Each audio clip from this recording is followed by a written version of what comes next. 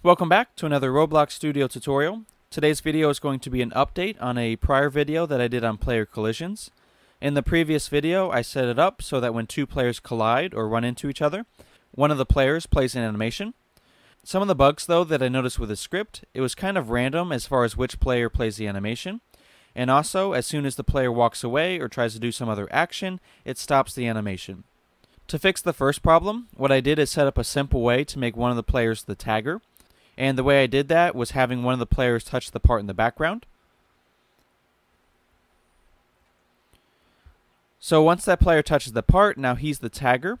And then when he touches another player, he's the one who plays the animation. And if I tag this player and walk away, then it still does the animation. Let's go ahead and dive in and I can show you what I did to update this script.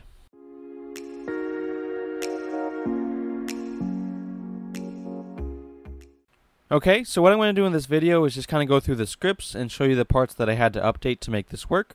The first thing I did to make one of the players a tagger was I had a part with a script on it, and I'll go ahead and show you what I put here. What I'm doing with this script is whenever the player touches this part, it's adding a new Boolean value to that player, and the Boolean value is either a true or a false value. And the reason I'm doing this is to designate one of the players as the tagger. That way later on when the two players collide, you can check to see which player has this Boolean value attached. And then whichever one has it attached, you can cause that player to run the animation. So obviously if you want to incorporate this into your game, you don't want to have players like find a random part in the game to touch it to be the tagger. So in the future what I'm going to work on is either add a GUI button or something when the players spawn where they can choose to either be the tagger or not.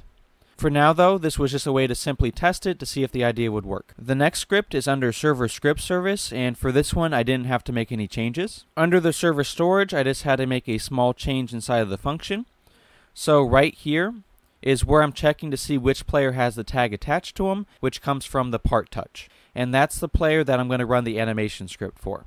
And lastly, under the starter player scripts and the local script, the last change I had to make was this line right here, which allows the animation to play even when the player is moving or doing other things. The biggest update for this script was just finding a way to designate some players as taggers and others as not.